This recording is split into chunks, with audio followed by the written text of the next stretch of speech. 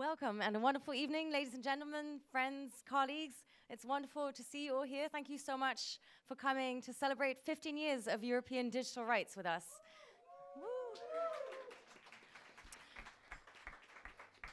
My name is Geraldine Bastian from the Berlin-based NGO Digitale Gesellschaft, or Digital Society, and I'm very happy to be the moderator for this evening and to be celebrating, like I said, together the 15th birthday party of EDRi with all of you tonight. I want to start by giving you just a little bit of an overview of what we have planned. We have 2 keynotes from political representatives here in Brussels for you, and then we're going to have a little bit of an extended fireside chat, basically. We have 5 of the founding members of EDRi here today to give a little bit of insight, what the motivations to found EDRi, what has happened since then, and an outlook to the future. So I'm very much looking forward to talking with them. And after that, of course, we have a party planned for all of you. So we hope you brought your dancing shoes and are going to stay with us throughout the evening.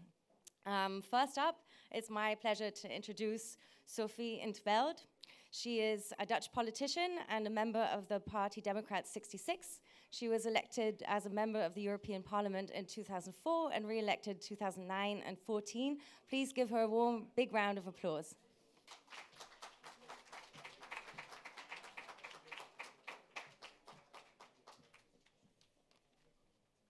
So, hello everybody.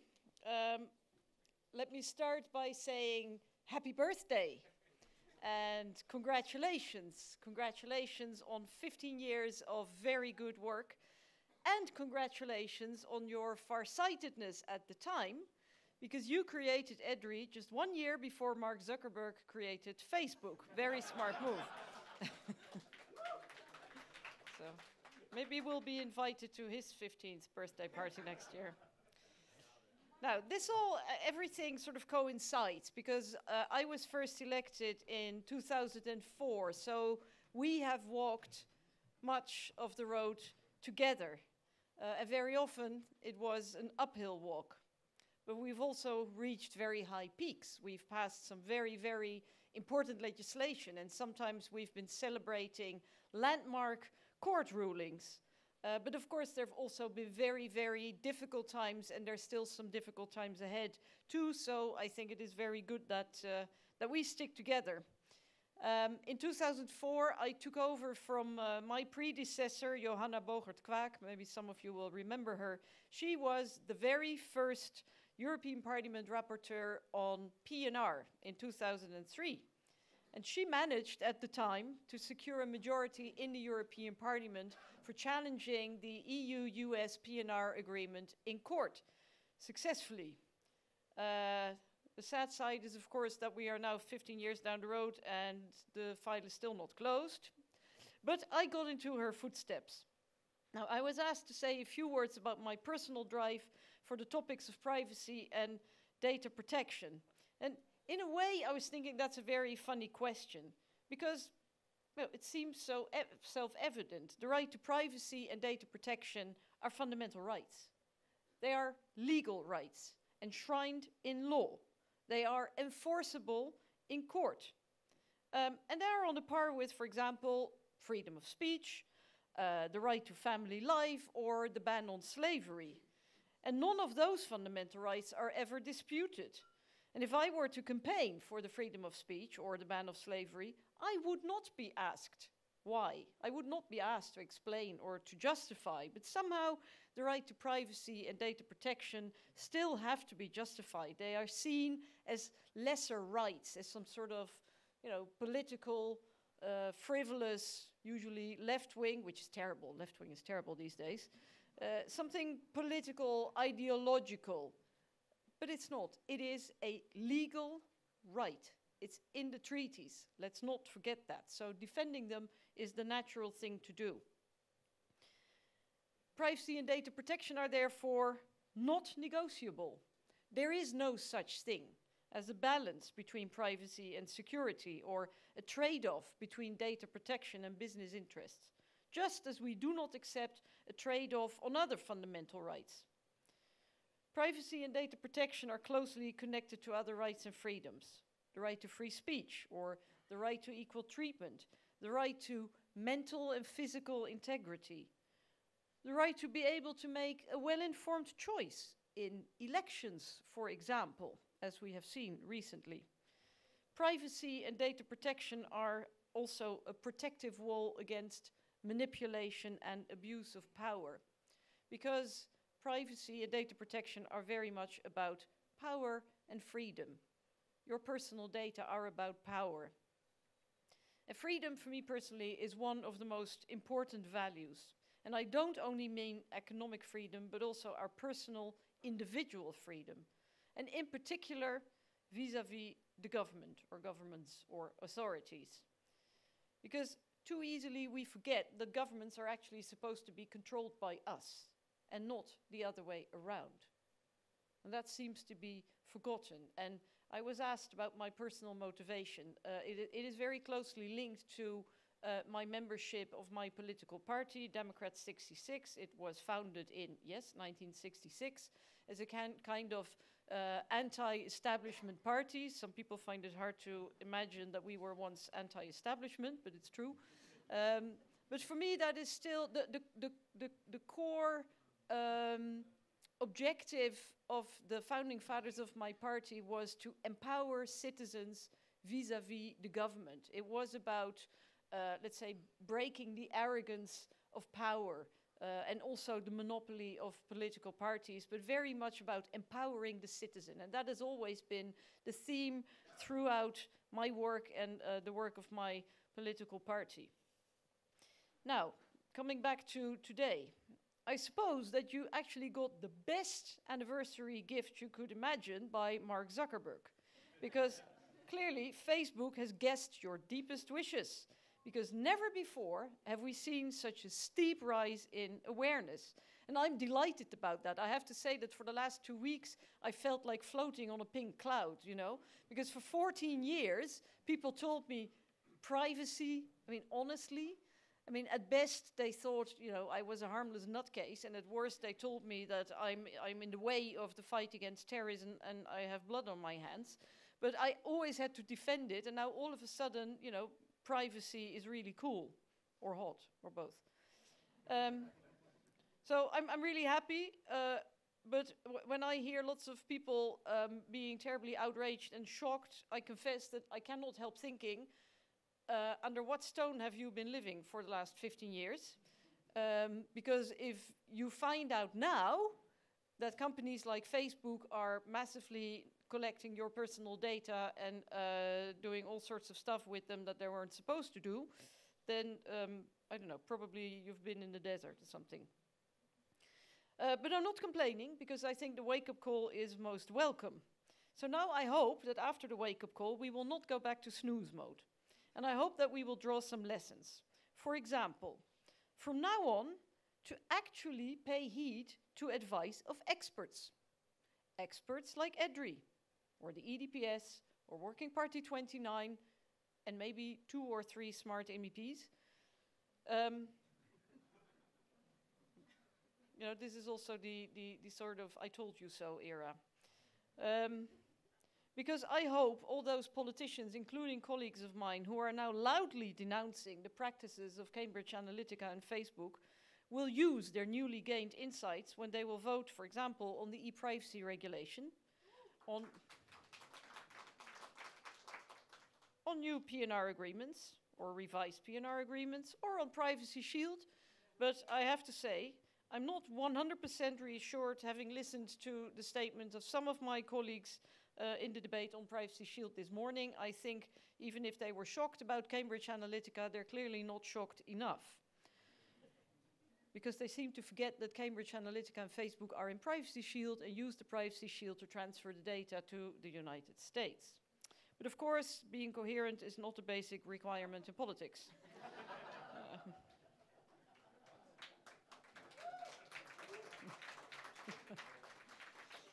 Now, I also hope that the wake-up call and the general indignation will not focus only on Facebook and the use of personal data by businesses, but also on the ever-expanding data-grabbing powers of public authorities, in particular intelligence and security services.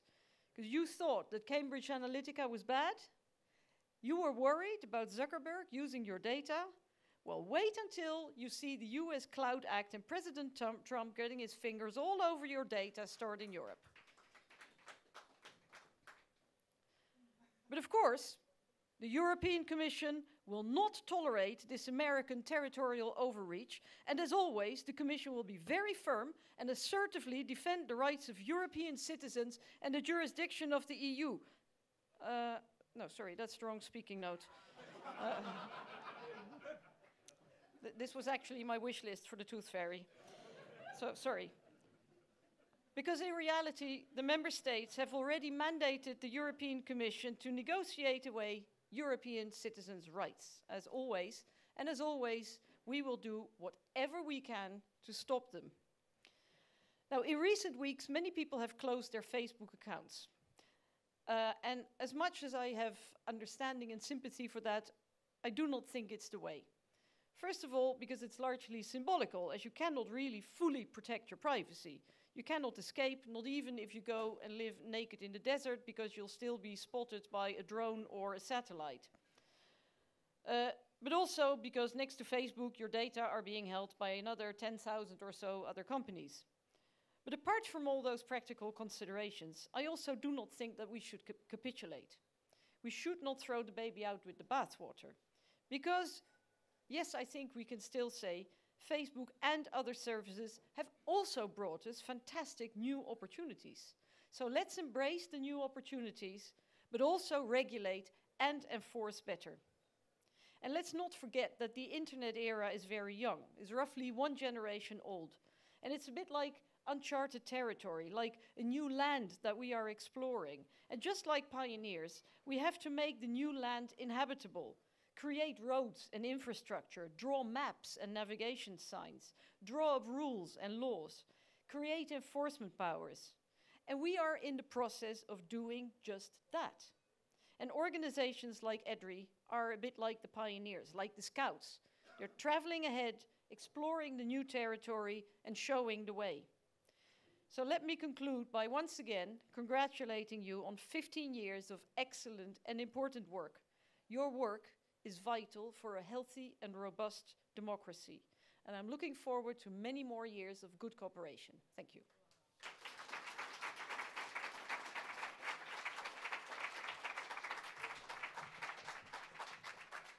Thank you so much, Sophie, for that wonderful opening. As our second opening keynote speaker, I would like to welcome Wojtek Wiewiórowski on stage, who is the Assistant European Data Protection Supervisor. Please give him also a big round of applause.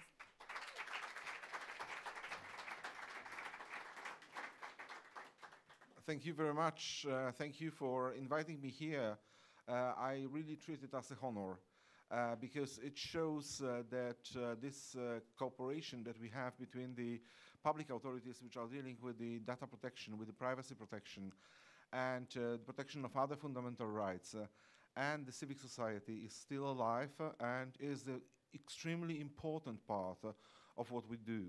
And this is actually something which I want to say about and maybe taking one of the examples of this kind of cooperation. Well, unlike Sophie, I didn't come to this place because of my political career in the political party. I always thought myself being neutral, meaning I have my political opinions, but they don't count to what I do, because I thought I'm neutral, I'm thought I'm non-political, not apolitical, but non-political. And I thought that I know quite a lot. When I started my work in the public administration in 2006, I already had 7 years of experience in the private business. I actually started my work, although I'm a lawyer by education, and I did my PhD in constitutional law, I started my professional work in the IT company, and I actually started as a data miner. My job was to find the public resources that are available and to create out of them the information retrieval system that would enable lawyers and public administration, but also any kind of companies, to profile the clients, to profile the customers, to profile those they wanted to do the contracts with. Later on, I moved to work in academia in the field of the IT law. But when I started my job in 2006 in the public administration, I started in the Ministry of Interior. And I was the advisor of the Minister of Interior. And later on, the head of the Department of E-Government in my country of origin in the Ministry of Interior, responsible for interoperability of the resources. And that was the moment at which I met the NGOs dealing with the privacy. As you know, in my country of origin, there is a strong NGO dealing with it, which is Panopticon, also the member of EDRi. And actually, that was Panopticon who started to ask me the questions that I always should ask myself, but I never did. And I thought that I'm protecting something which is important for me, which is, of course, the data flow, but also the security, and security also understood as the security against crimes. And being in the Ministry of Interior, I was always in favor of having a strong law enforcement authorities in my country, because I wanted them to protect me. But at the same time, I still had in the back of my mind the thing which happened in 1983. In 1983, I was 12 years old. And that was the time when there was a martial law in my country of origin, just after the putsch by the communist, let's say, Beton part of the party. And we had a visit of the policeman in my school, in my primary school. And he was talking with the children of my age, being 12, 11, 13. And he was explaining how the world is organized, how the police is organized. And he touched the point which stayed in my mind for years. He said, don't be surprised that we surveil the people. Don't be surprised that during the martial law, we are listening to the public communication and to the telephone communication, that we read your mails, snail mails. You should not be afraid of that, because we are not looking for the people like you. We are looking for the bad people. And we are only interested in bad people. And then to my 12 years old mind came the question, but who is a bad person? And who decides who is the bad person? And then there was a time when somebody explained me, yeah, it is decided in the law. And I could understand with my 12 years old mind that I'm not in the democratic country. And these people who are dealing with my security over the bad people are not necessarily the ones that I would like to see there. So when Panopticon started to ask me the questions that I should ask myself, being the public officer, I started to think, okay, probably these are the things that I have to remember day after day and remind myself day after day. Later on, when I applied for the job of the Data Protection Authority, I've been questioned by the NGOs. There is a good tradition in my country of origin that the candidate for the DPA has the monitoring process done by the NGOs. I had 3 hours of hard question and answer time with the NGOs, and it was finished with a kind of summary that was sent to the public, which among the other things said, okay, this candidate is probably professionally well, but it seems to be surprising that somebody who was the high officer in the Ministry of Interior is going to pretend right now that he will be defending human rights. And it stayed in my mind as well, that I'm the one to show what is the real job of the public authority, what is the real job of the controlling power. I'm not the member of the NGO dealing with privacy. And there are many situations in which, also as the European Data Protection Supervisor, I have different point of view than the people who are dealing with it. But there are a lot of places, a lot of moments when we are on the same side and we are saying the same things. But first of all, I think this is an education process. This is Joe, this is Anna, this is Sierra who is here, who are teaching me how to understand the things which are going on around, even if, in my humble opinion, I was well prepared for that. So, what do I know? Can I prove what I know about what's going on in my country? how can I show that the Data Protection Authority really can do his work?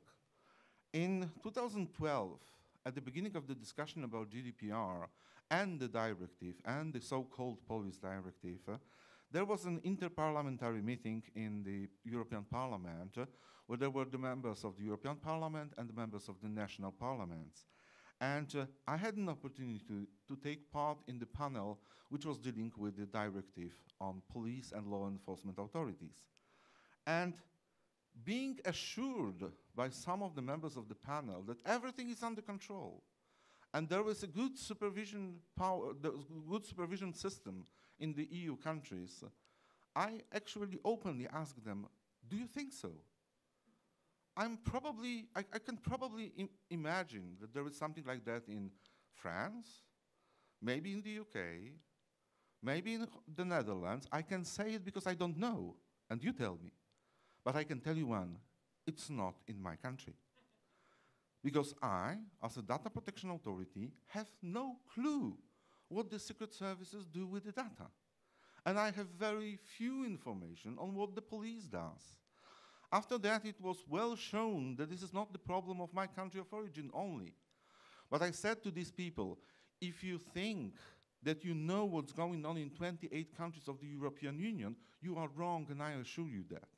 And if you want to have the real, well-working law enforcement authorities in your countries, and I do want it, then you need a supervision on that. Not necessarily by the Data Protection Authority, but there has to be a supervision. Supervision is the condition sine qua non for giving the big data analytic tools and all kind of other analytics to the law enforcement authorities. But if so, we have to decide who should supervise, how should supervise, what does it mean, the supervision? And I'm very happy that we have a directive right now. I'm very happy that the European Parliament decided to force the other legislators to have the package consisting of GDPR that everybody wanted to have and the police directive. But I really try to observe right now how the implementation of the process looks like. And I'm afraid that my speech from this conference in 2012 is still absolutely valid and still should be there. So we don't need to agree in 100% with the NGOs.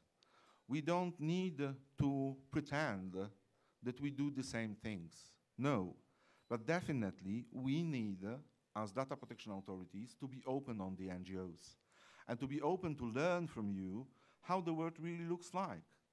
And in my opinion, EDRi has one big advantage over any other association, federation that exists right now in Europe.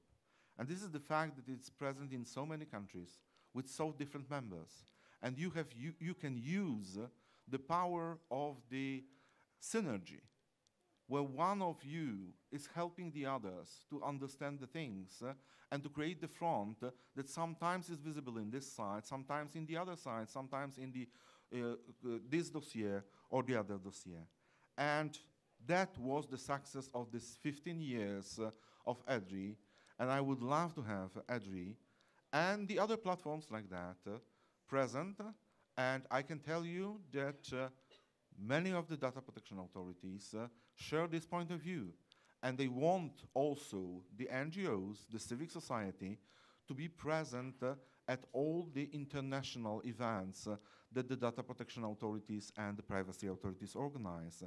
And just half a year before the International Conference of Data Protection Commissioners and Privacy Commissioners, which is going to be organized here in Brussels in October this year, I would like to tell you that as it was when I organized this conference in Warsaw in 2013, that today it's also the big part of our program. Unfortunately, after 2013, public voice never met at the international conference for different reasons, partly political, partly organizational. But we are sure that 2018 will be the time when this practical cooperation that is us learning from you and you hearing what we see in this top of the iceberg that we are supervising is still present and is still developed. Thank you very much, and I hope you will have a good time today, and I hope you will have a time to discuss for a while about the practical implication of cooperation with different kind of public authorities, including those who are created in order to defend the human rights and the fundamental rights here in Europe. Thank you.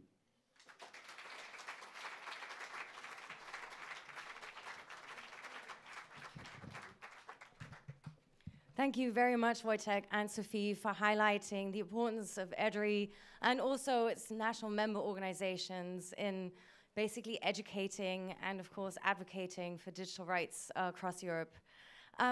We're now, as you can see, going to have a little bit of a transition on stage to get ready for our panel.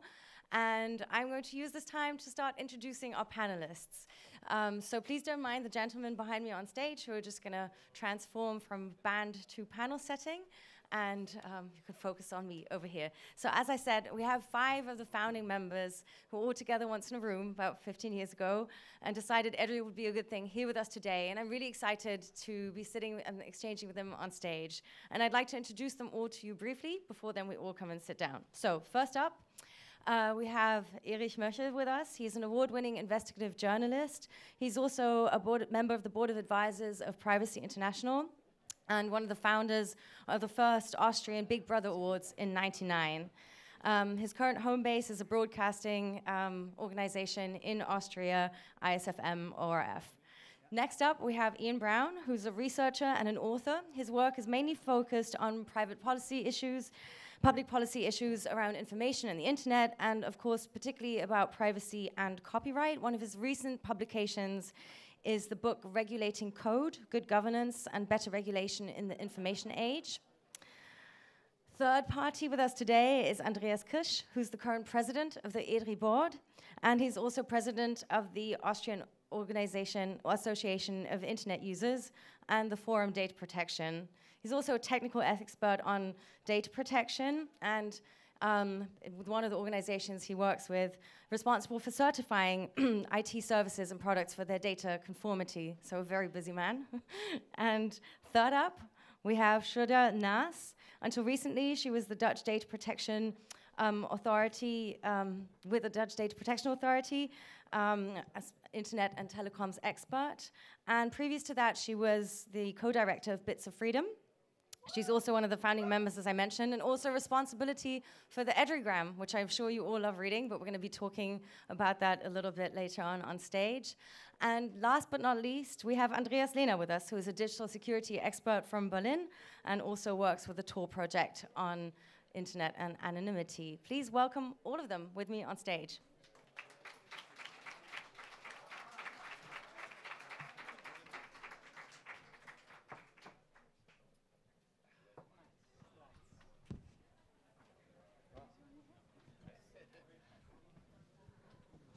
Wonderful. Welcome, everybody. Thank you so much for taking the time to be here tonight.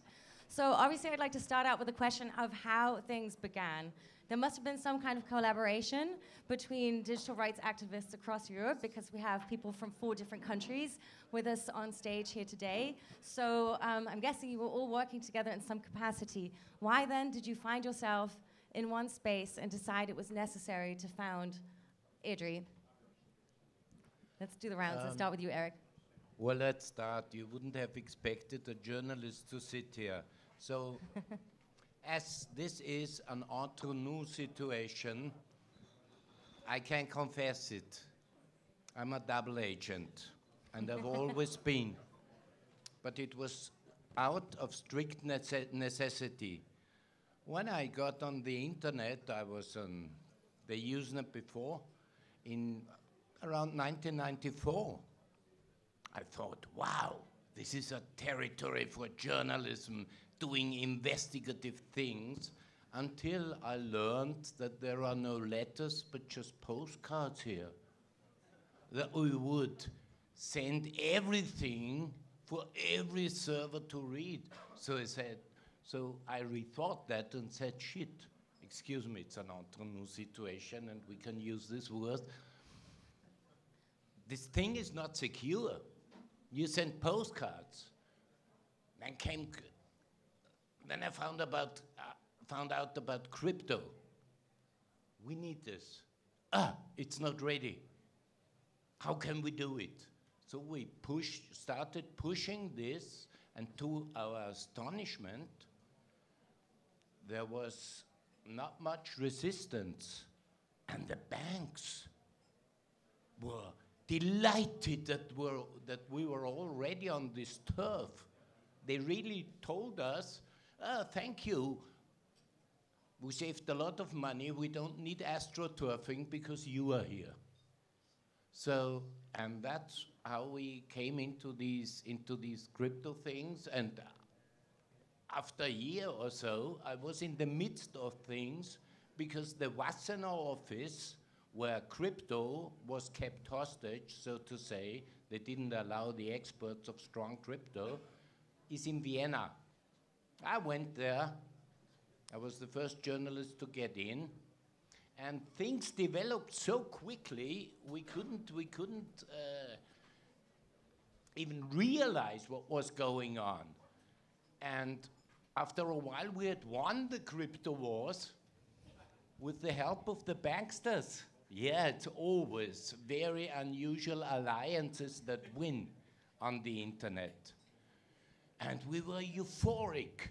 Wow, we won it. Now we have secure communications. We can have it because the browsers do SSL. Yes, said the banks will use this to close our offices and make the and force the people to do the work themselves. That was the motivation of the banks.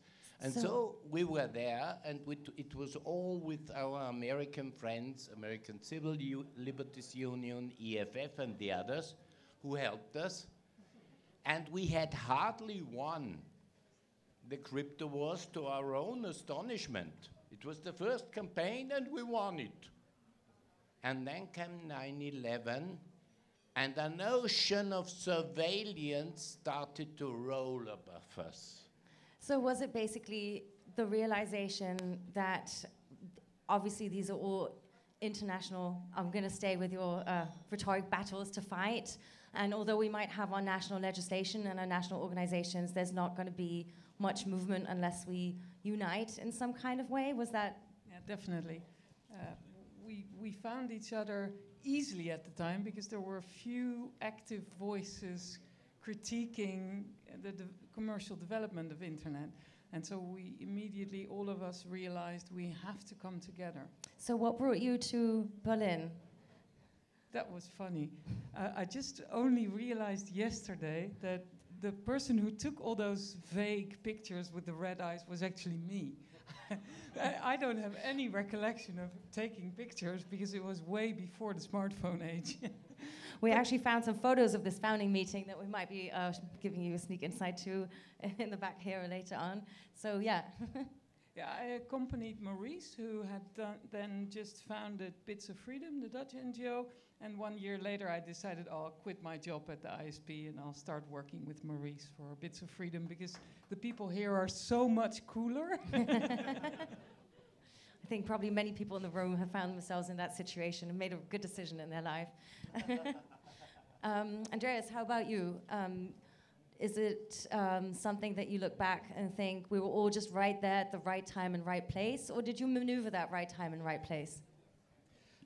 Well, I think we very much understood that we were fighting a more or less hopeless fight at our national countries, because when law comes to national countries, it's already decided on the European level, and there is only implementation taking place where you can move a little bit, but you can't change the big picture. And it was clear to us that we need to go to the European level in order to really change the things, and we need to do it commonly, because most of our organizations, we've been 10 organizations at the time, were run by volunteers, so people spending their spare time with making the world better in the digital space.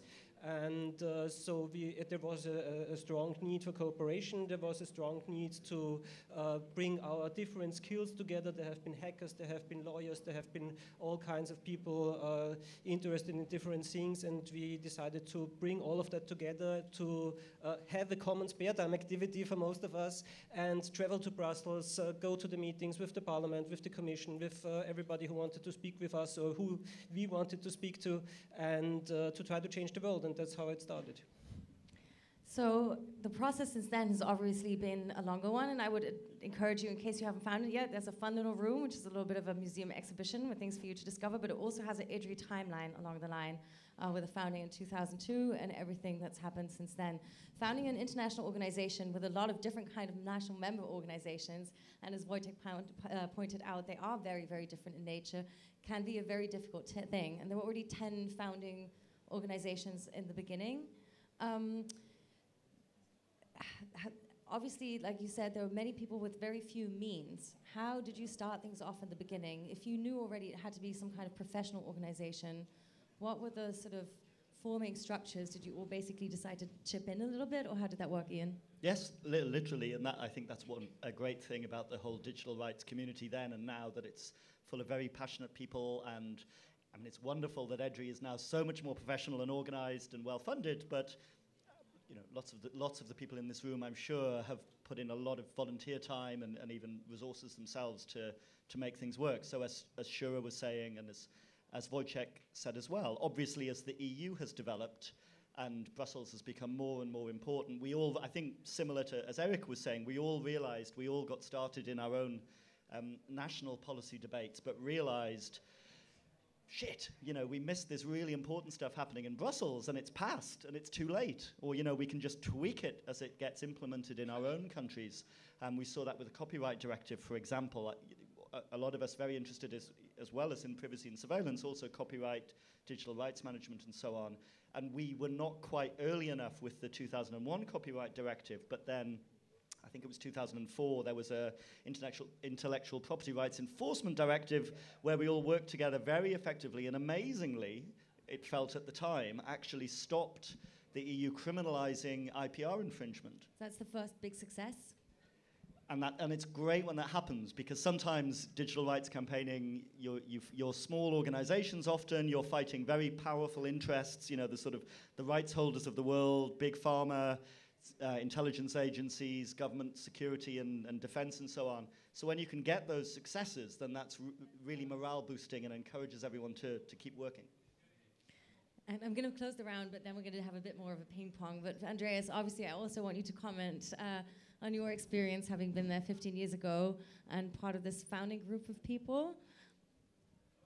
So what I think was clear to all of us in 2002 was how dramatically the scenery for civil rights had shifted after 9/11, and simultaneously, whereas we had previously worked in our national countries with our national governments, we'd seen that the European Union came to exert more force than it did so before and became a more dominant entity, and that it would require civil society to also work in Brussels, as Ian just mentioned. And also simultaneously, governments started wanting to regulate the net, which had up until then been an elite debate between academics and corporate entities. And when all this came together simultaneously, we thought on how to answer to this, and found that there was no European public. And I think that's still a thing that we'll have to fight for the next 15 years, that there is, for various reasons, be it the language barrier, be it travel, be it national debates still being valid and important to the national governments, that there was a need to have a supranational entity to coordinate those, and as has been numerously said, that it no longer be a volunteer effort, because you'll just burn the people. Yeah, I mean, I think the key word that you just said about the European public is a very important one, because obviously in order to sustain our work, we also need to make it seen and make it understood by the people that we're essentially working for. So you started the EDRigram, so the very, very beginning days of EDRi. And did you do that with exactly the same sort of thought in mind? Yeah, Exactly. We were so inspired when we looked at the USA with what Eric already said, like ACLU and EFF, but they had such a massive audience.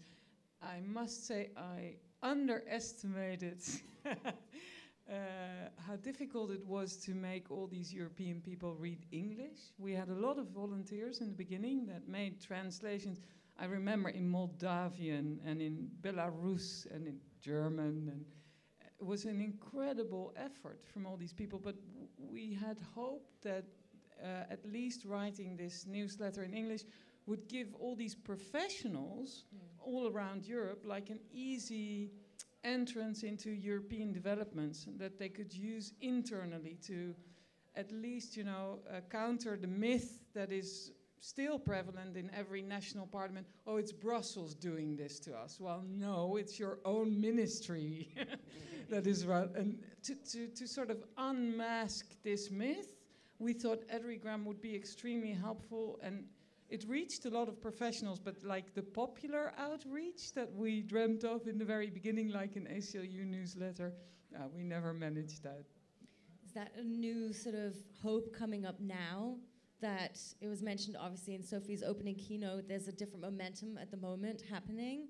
I think we learned earlier it's 24,000 people who read the EDRi newsletter today, which is a fantastic number. But there are so many millions and millions of people living in the European Union, right? And this, essentially we want to target all of them. Do you see this being a critical point in time to reach a different kind of public sphere? I think that there is a change in the audience that also needs to be addressed, I think, because from in the beginning we had to do a lot of educational work towards decision makers, where they first had to understand how technology works, how the internet works, how all of these things are connected, and why it is relevant to even regulate things or not regulate in the way that they intended to do. And therefore, EDRi from the beginning was a very important media to translate technology to normal people, to policymakers, to people in the field, to understand what is going on. And I think now the debate reached the general public, obviously, with the discussion now and also previous events. And we also need, of course, to find another language to also address this authority. We need to maintain, of course, the specialized community of the now 24,000 people that are subscribed to EDRi, because they still need this quality of information. But at the same time, I think we also need to address the general public, the people out there who are looking for help and want to understand what they can do in order to make things better and not being exploited by multinational companies making money out of their data. Do you think, I mean, this has been a learning curve for most activists, I think most of us, during translating basically the topics that we're working on a very expert level to the general public. So I'm addressing you in your double agent function as a journalist as well. Have we learned to do a better job, or is that something that we still struggle with, to communicate the importance of what we're actually doing here? Well, I think things have become much better than they were. They looked at us in the early years as madmen, talking about things they wouldn't understand even, and talking about something being important that's happening on the net that nobody of the audience knew. So that was the situation then. And I just want to add, my role in EDRi was a very humble role. And I was just in to get out again because I'm a journalist and not a campaign. Well, yes, I'm a journalist. I'm not a campaigner. And I just did this job because there were no people around to do it. I had to do it myself to secure my own communication for my job. So we started to mix in everything that was digital and new, and we would not refrain from any topic. Then came the software patents. There was industry demanding patentability of software, and you know the software renewing cycles and the patent cycles. This does not fit at all. But Eric, why? She asked you about the style of communication. Why did we manage to convince the general public that software patents were bad? And why does it still take us forever to explain that building backdoors in encryption is a bad idea? No problem, because we had the programmers on our side. There was a demonstration of 350 programmers in Vienna in 2003 outside of the patent office. These were not our people, but these were just free programmers, and they were mad that somebody else would patent their skills and their methods and their ideas. And everybody accused Microsoft and IBM and trivial patents, and this was all around. And here we are in the year 2018. You know, who wanted to do the software patents? Who was behind all this? Who was hiding behind all this? The auto industry. It was the auto industry that wanted to patent software together with hardware. The Commission always told us, what did they tell us? Oh no, we don't want to patent any software at all, only together with hardware. Do you have an idea now when they started to plan these foul tricks they did and they are doing until now? It was in 2003, and software patents was their vehicle. Do you think, though, Ian, you already raised your hand to come in on this, I'm just going to combine it with a question.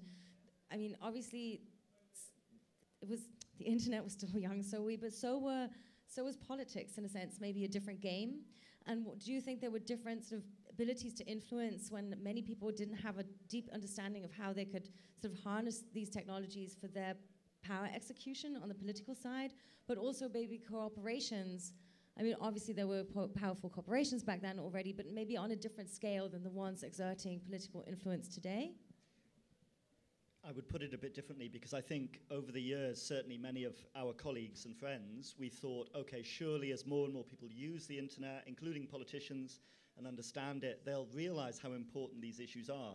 And I'm sad to say we have still not quite got there, at least in the UK. But I think one very positive thing to say is that the EDRi members, the NGOs at the national level, and EDRi itself, I think have been very good at sort of professionalizing their communications operations. So obviously we have social media now, which we did not have 15 years ago. I think the EDRi team does a great job in using that. But I think as well, just doing like really sometimes very what seems like quirky sort of media events can have a really big impact. So going back to this directive, I think it was the pirates at the time it was really insane. I think the farmer people hired a boat to sail around the parliament in Strasbourg saying, you know, vote for this directive.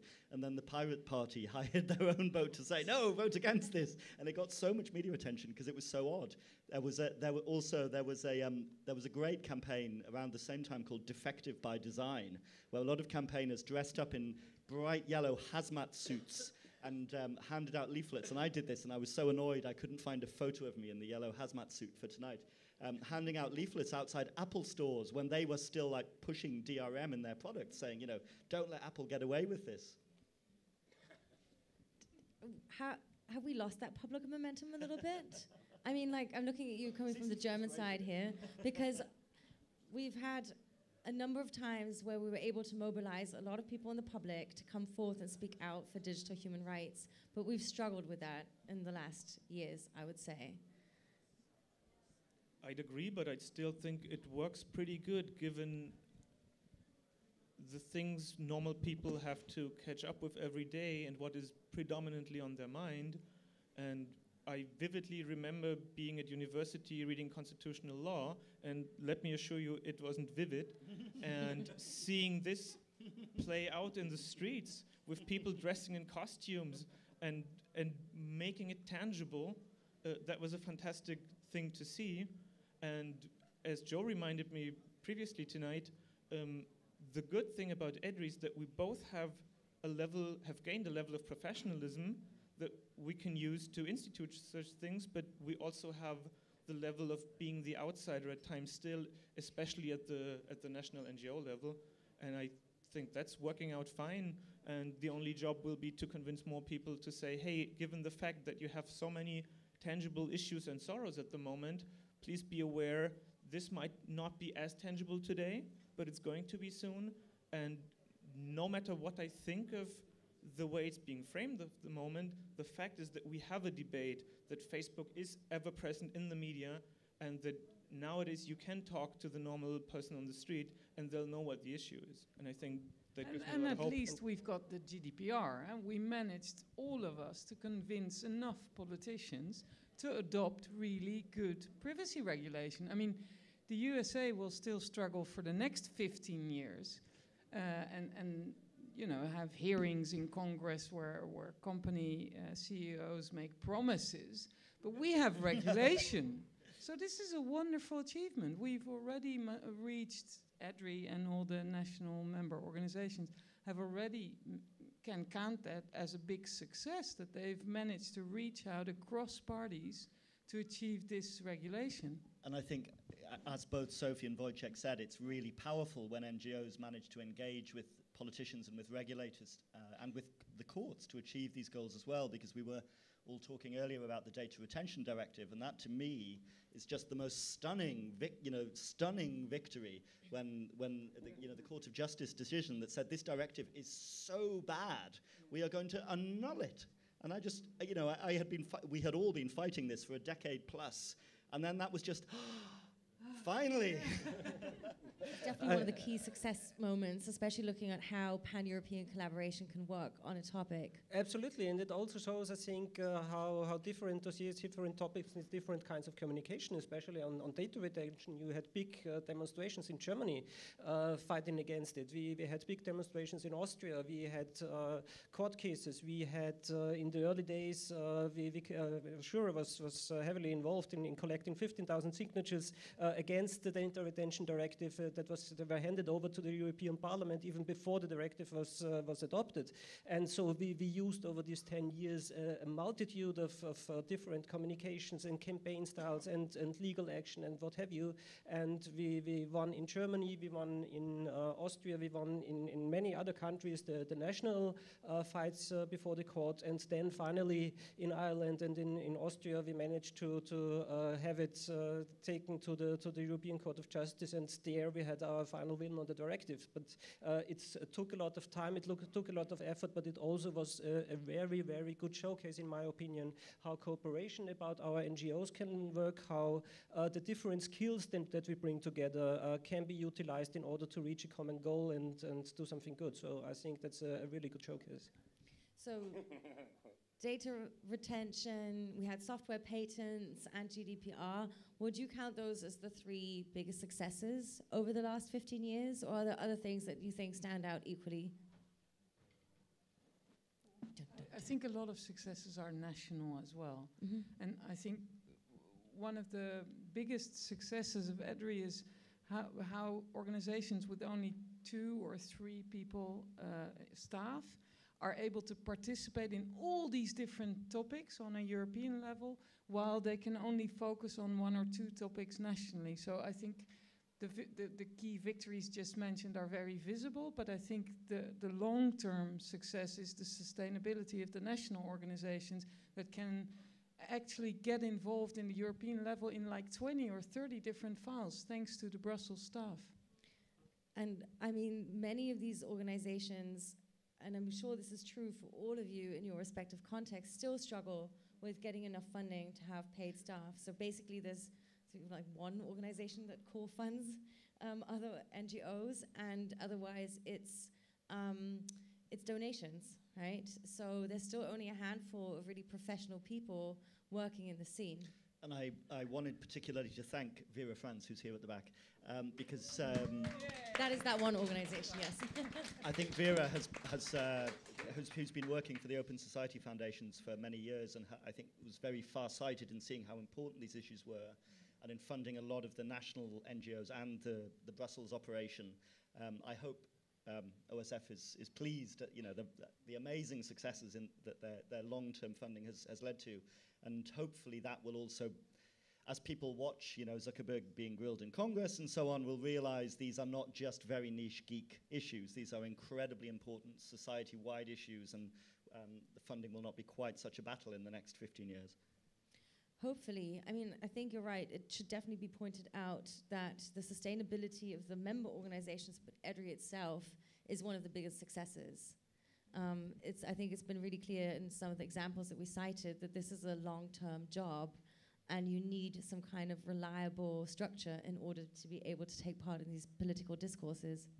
And it hasn't been easy, we have to say. We had 2 attempts to finally get an office in Brussels. The first time we had a director here in Brussels for, I think, a year or something like that. And we were not successful in finding funding to continue with him.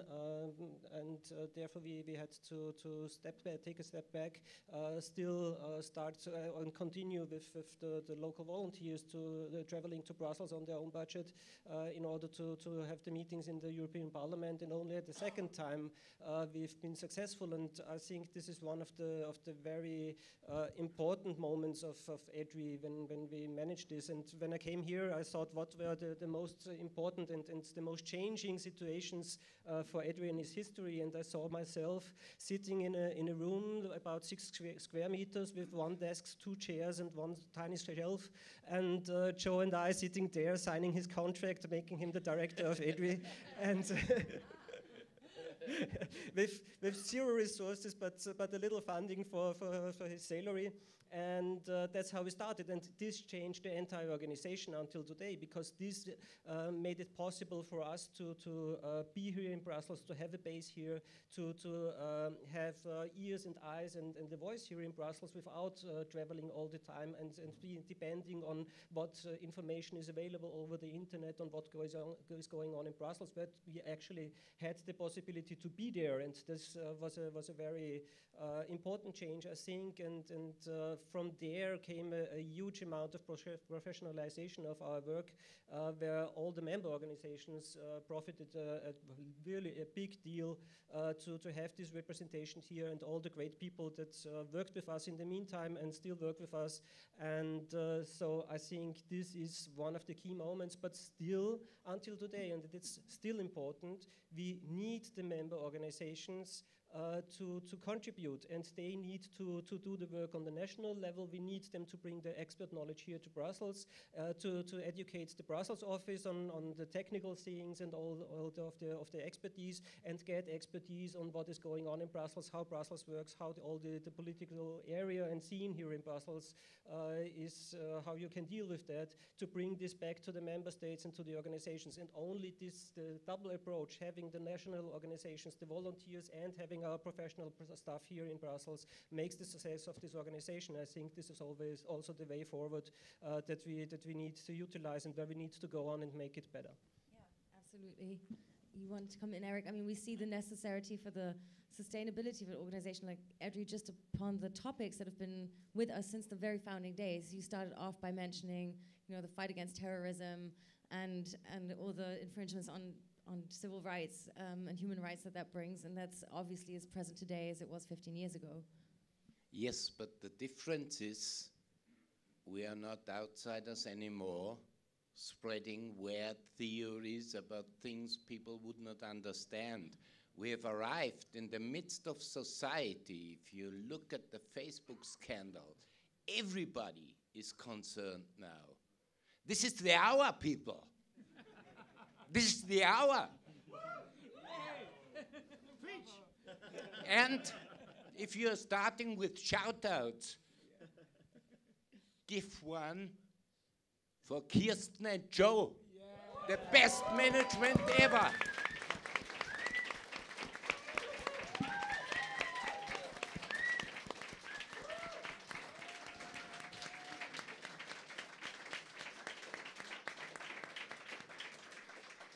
And to Maurice Wessling, who invented all this. He had the name EDRi perfectly right. He had registered everything in Holland, had all the ideas. He gave us the ideas and left.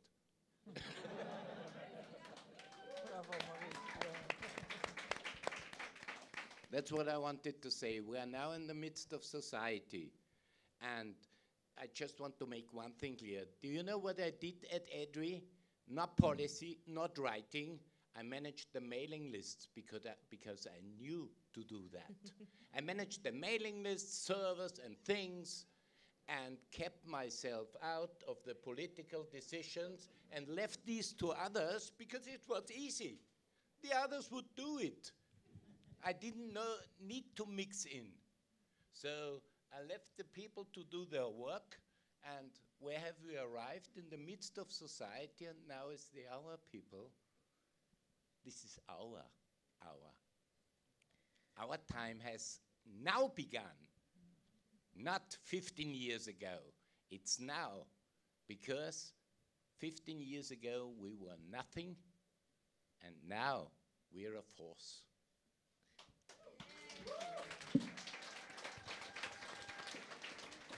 It's amazing. It happens really, really rarely that you moderate a panel that has to do with digital rights, and it's so cheerful and empowering. So I think this is exactly the right spirit for the birthday party today.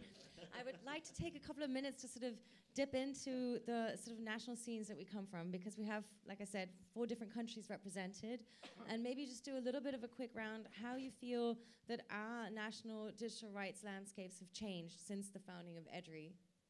Let's start with you, Andreas. Pooh. A 2-minute overview of everything. 2-minute overview of everything. Please. I think we had a lot of hope when, after 16 years of a conservative government, in 1998 we had a new government, and in 2002 we weren't as happy anymore because the new government didn't change as much as we had hoped for. I'd say that has been the same ever since, that we were more pressing for speed, and we're not happy to see how long it takes, but the realization that this is what politics is about, that it's about the long-term marathon and not about the sprint, was a very important lesson. And while I would like to say that in the national framework things have progressed to a better state, they certainly have, but not to the degree that we want, but still. And that's a message to all of you preaching to the converted. Yield to the hands-on imperative, keep going. It'll eventually, as we see now after 15 years, many things have changed to the better. And I'd say mostly because the awareness is now there. So there's also other actors, because no matter how strong you are, fighting the fight alone will not be possible. And I would say that definitely, I'm just going to chime on this quickly, seeing that we're from the same city. It's great to see in Germany how much, again, like sustenance and sustainability there is to CCC and organizations that have played a constituting role in EDRi, but also the landscape has really grown and diversified in Germany for other organizations, like organizations that focus on liability and taking people to court, for instance, just to fill out the puzzle piece of the kind of NGOs that we need to do our job right. What is it like in the UK? Sad. Well, apart from sad. You took the word right out of my mouth. Very similar to Germany in one sense, because Ross and I and Caspar Bowden and Simon Davies and others who founded the Foundation for Information Policy Research, which was the first UK member of EDRi, the Blair government came to power in '97, and we had high hopes that the previous government had been pushing encryption restrictions, and Caspar had done a great job. There was an organization called Scientists for Labour that Caspar had been very involved in. He briefed I think maybe even Blair himself, Ross, I don't remember, but certainly very senior people in the Labour Party. So they came in, and of course, as always happens, they do some good things at first, including, very importantly, making the European Convention on Human Rights enforceable in UK law, which has actually had the longest term impact, thanks not least to Anna Fielder and colleagues at Privacy International, who've brought all sorts of legal cases that have really had a big impact on that.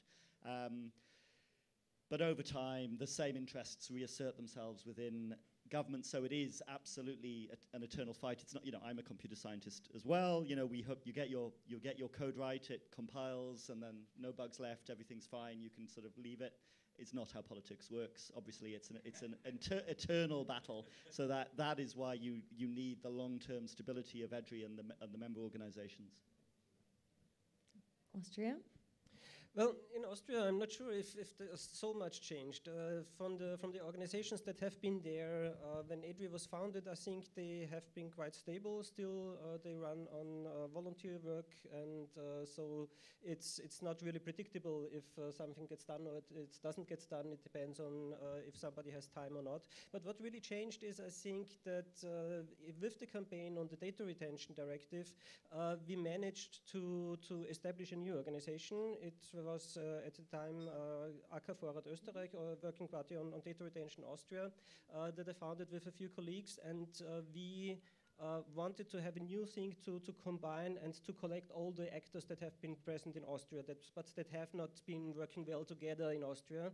And so we said, this is such a huge thing. We need to address this together. We need to forget everything else and combine our forces and work on that. And this worked quite well. We have been tremendously successful with our campaign, with also the public outreach. We had no money for any campaigning, but we collected over 100,000 signatures on a parliament campaign for calling for the parliament to reject data retention, and to oblige the Austrian government to vote against data retention on the European level. And 100,000 signatures under such a thing is the biggest petition in Austria at that time. So we now had a bigger one, but at that time we've been the biggest thing with really no money, just social media and good communication. And the lucky thing with that is it didn't collapse with the win on the data retention directive, but it is sustainable, and it now has professional staff and works on digital issues. And so we've got a good actor in Austria, and still the other organizations still exist and still provide their knowledge, their experience, and everything they have, and that's the good thing. But still, we need to improve. We need to get stronger, and I'm sure we will. In the Netherlands. So I've left Bits of Freedom a very long time ago, but it's rebooted twice, Bits of Freedom, and now it's an extremely strong professional organization with more than 10 people, paid staff. But it's still tricky, you know, to find the money. And I've been hoping for a long time that there would be a few Bitcoin millionaires that would donate a few million to Bits of Freedom, just to say, okay, the next 10 years, don't worry about money anymore. There must be those Bitcoin millionaires somewhere, right? Why? Just give a few Bitcoins. You must have. And the other thing is that I know from the charity world that many of the charities actually live of wills and legacies. And we're just a bit too young to live off the legacies and the wills. But, you know, in 20 years from now, when you draw your will, or, you know, in the family, maybe discuss the issue of donating something to your national organization. But because it remains tricky, you know, there's a few great funders that help us all the time, many of us all over, same for Bits of Freedom. But I don't know, there's no structural income from donators. It's still difficult, but maybe now is the hour, like Erich said, if we, you know, capitalize on this moment of anger about Facebook, maybe the donations will increase and then it will be stable in the long term. Yeah. Eric, since you share a home country, unless you want to add something to what Andrea said, I think I'd like to sort of start closing our round with a little bit of an outlook. You know, we've talked a lot about what's happened in the last 15 years and especially some of the major successes. What is your hope? Where's EDRi going to be in 15 years? And what do you think are going to be the topics that are going to be accompanying the organization and all our national organizations? Well, we will have the usual topics. If you look at the first EDRigram, things haven't changed that much. We were already fighting at the same fronts. People are fighting on these fronts now. As to the future, well, the next big thing that's in the air is called cyber. Yeah, you know, it's just a word, and everything is cyber here, cyber there, cyber everywhere. But what's going on really behind will make you quit laughing. There are things in development now as to so-called cyber warfare, which is no war at all, but it's a mix of psychological operations, information operations, as you see what the Russians do and what the Russians did. They played masterfully, but there are 15 or so countries behind them, and they're all doing the same. Leaving the criminal scene unattended, using them and building up the cheapest of all army forces, and these are the cyber forces. It's ridiculous what it costs to set up a working cyber battalion that would spread disinformation, run psyops, hack things, publish things, and everybody does that. It's entirely unregulated, and the problem is what they call cyber, the fifth domain. Excuse me, that's our fucking domain, that's the internet. They are playing their games on the internet now. You will see, I'm working on a book on that, and I'm lecturing on this topic. You will see what will happen during the next few years. There will be anarchy in the nets because there are so many powerful players in there, and in the field of cyber, there are no superpowers anymore. There are no superpowers anymore in this field. Everybody is more or less playing at level. As soon as you have a group of 100 or 200 well-trained people doing this, you can't distinguish them one from another.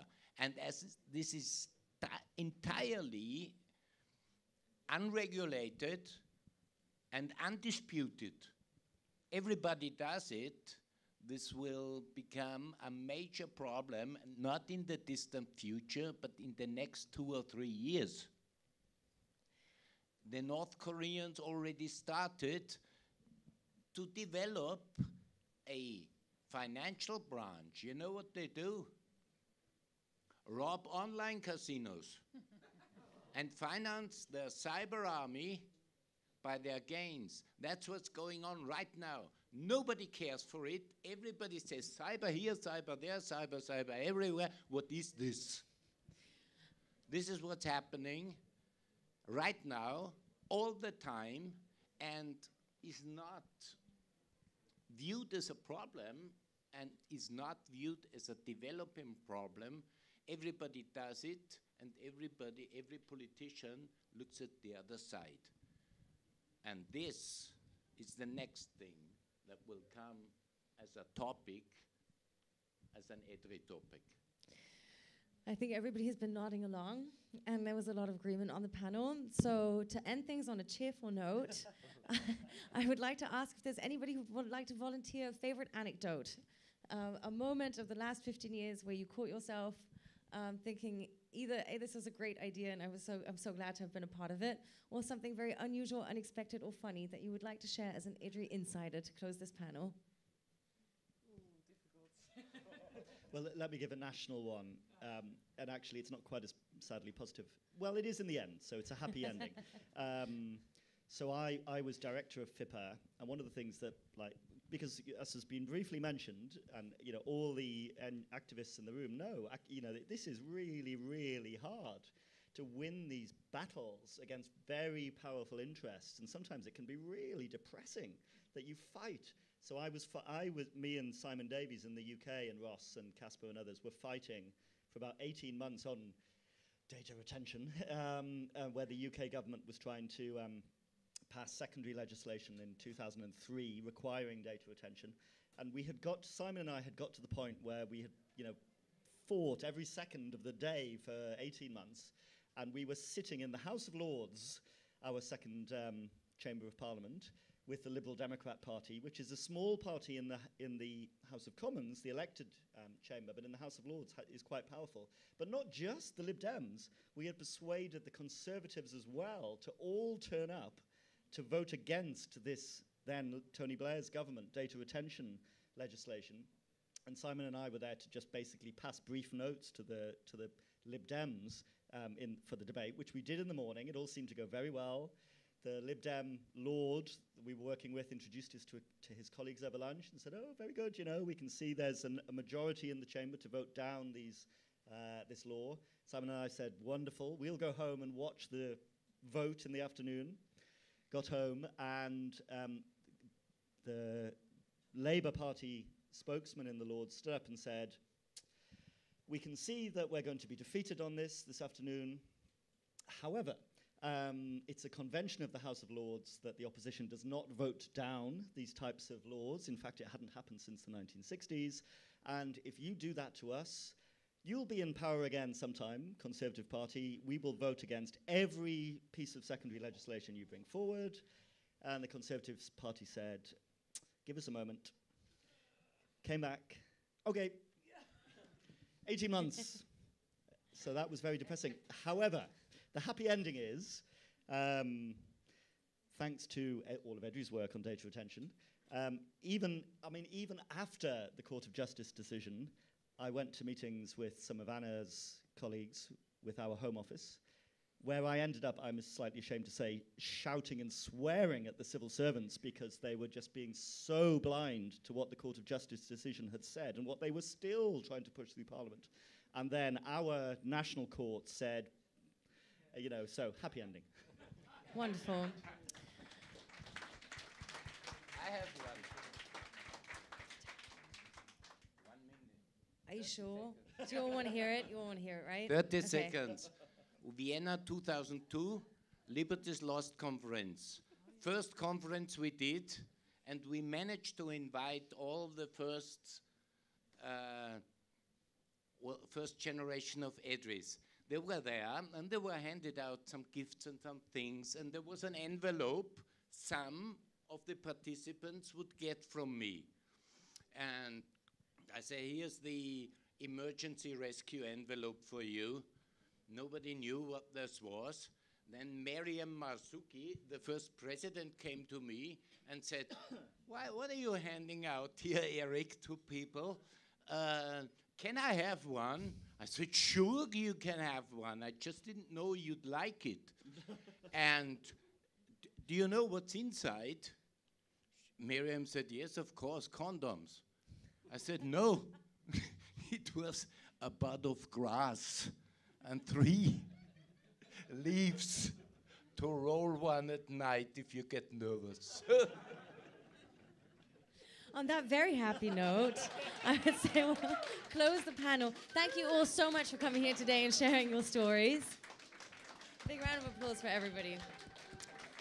So whilst we leave the stage, I would like to invite Joe McNamee, who's the Executive Director of EDRi, to come on stage and speak some closing words to the event.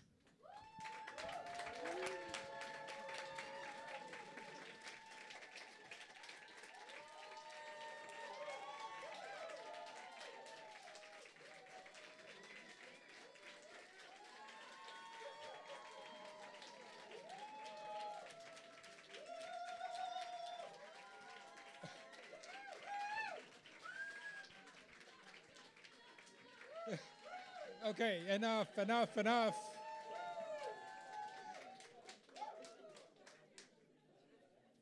Thank you.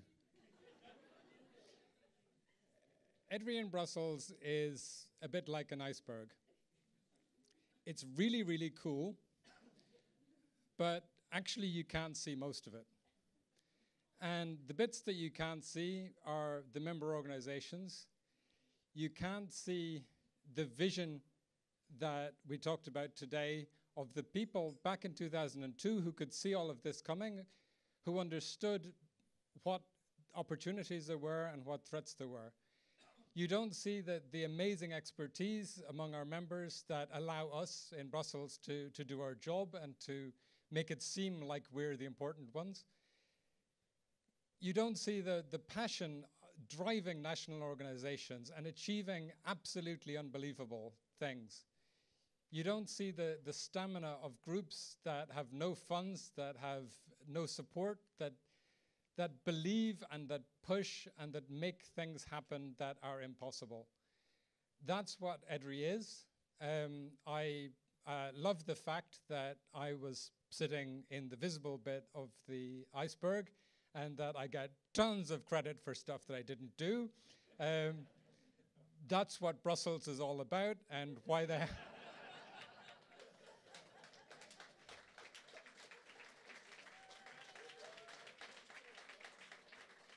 And for heaven's sake, why the hell shouldn't I? It's my turn. I've been here for 22 years.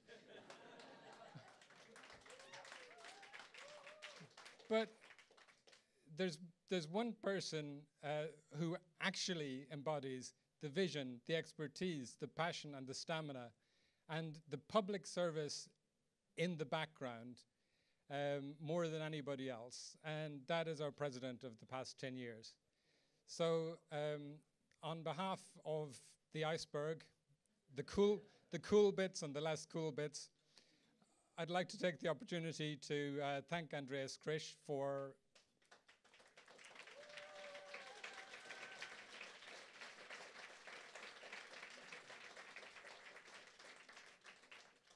managing to do all of the things that he does, and beneath the waterline somehow managing not to drown in the process. So there is a box somewhere. Andreas? I'm afraid.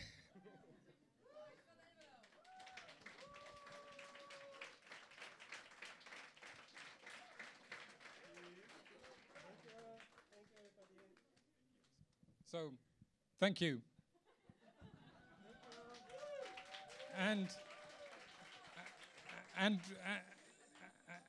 And with that, I end the formal part of the evening, and you can now eat, drink, be merry, and be, as Oliver's network is, terribly, terribly cool.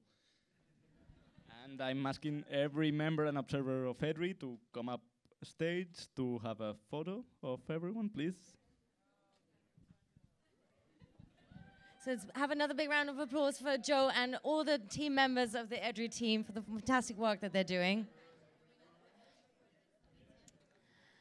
And whilst we're here gathering for our family photo, I want to say thank you also to everybody in the audience today, again, for coming and celebrating this 50th birthday of European digital rights with us. And also thank you for standing so attentively for the last hour. With this family photo, we're also opening for dinner and for drinks, so you can now feel free to move and to get yourself food and refreshments.